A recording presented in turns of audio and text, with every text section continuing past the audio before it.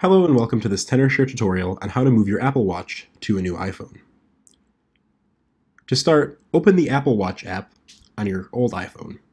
This app looks like a black icon with an Apple Watch in the center of it. From the top of the screen, tap your Apple Watch's name. Then, look towards the right-hand side of the screen and tap the Information button. This button looks like an eye with a circle around it. At the bottom of the screen, you'll see a button that says Unpair Apple Watch.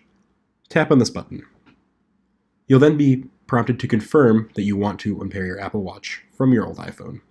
Please note that unpairing your Apple Watch does erase all data on the device. However, your iPhone automatically backs up your Apple Watch on a daily basis.